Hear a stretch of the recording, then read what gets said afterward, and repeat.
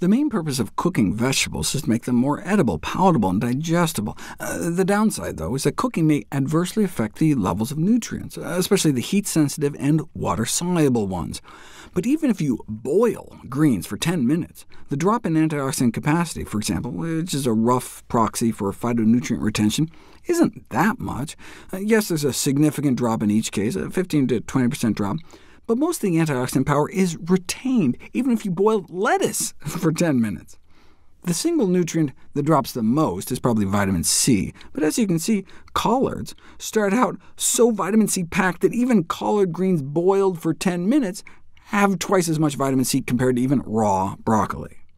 You can see the vitamin C in spinach really takes a hit. Even just blanching for 5 minutes can cut vitamin C levels more than half, with more than 90% dissolving away into the water after 15 minutes, though most of the beta-carotene, which is fat-soluble, tends to stay in the leaves.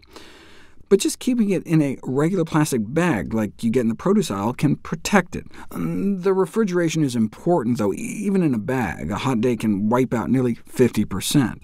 Not as bad as drying, though, which can wipe out up to 90% of the vitamin C, suggesting that something like kale chips may pale in comparison to fresh, though vitamin C is particularly sensitive.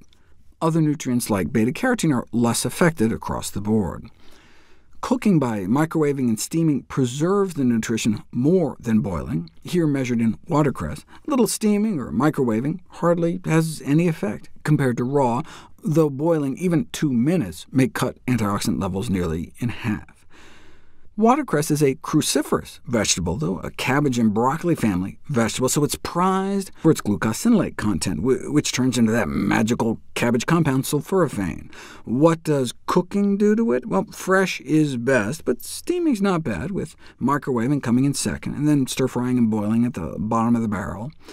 The glucosinolates in other cruciferous vegetables are also significantly affected by boiling. The researchers conclude that red cabbage is best consumed fresh, and look, not just in salads. As I talked about in How Not to Die, I always keep a red or purple cabbage in my crisper to cruciferize my meals, slicing off shreds and putting it on basically anything. But if you are going to cook it, steaming may be the best bet so as to retain the optimum benefits of the health-promoting compounds.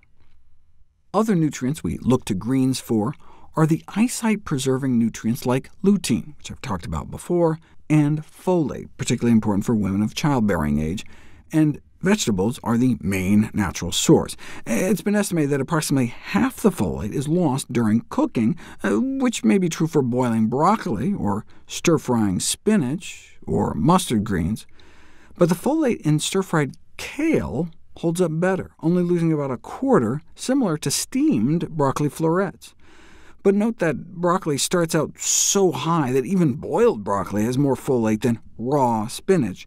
But check out broccoli leaves. Not only do they start out with among the highest levels, the levels actually go up a bit when you cook them. No one's ever looked at the folate concentration in broccoli leaves, which ironically are commonly just cut off and thrown away, yet contributes great concentrations of this vitamin. Therefore, we should make sure to eat them. Note they also compared thinly sliced kale to kale just torn into larger pieces to determine if a larger surface area of exposure would promote greater losses of folate in kale. However, no effects were found, so slice away. Here they just looked at stir-frying. What about the effects of other cooking methods on kale? There's lots of studies on cooking cabbage and broccoli. However, very little information has been available on the queen of greens until now. First of all, fresh versus frozen. The freezing process is generally regarded as destructive to antioxidant compounds. One just assumes that frozen would have a lower antioxidant capacity compared to fresh. But kale breaks all the rules. The frozen kale showed a higher antioxidant capacity than fresh, and not just by a little, we're talking 60% more. Wow. OK, so what happens when you cook it? If you start out normalizing the starting levels at 100%, blanching and steaming actually boost the antioxidant content, whereas microwaving or even boiling doesn't seem to do much. So you can boil kale without losing out on its antioxidant punch. I told you kale was a rule breaker. But check out that blanching and steaming. Heat can disrupt the plant cell walls and all the little subcellular compartments and spill out extra antioxidant compounds that may have been hiding. Now that's usually counterbalanced by losses caused by high temperatures, but the kale compounds are looking pretty cruciferocious and stood their ground.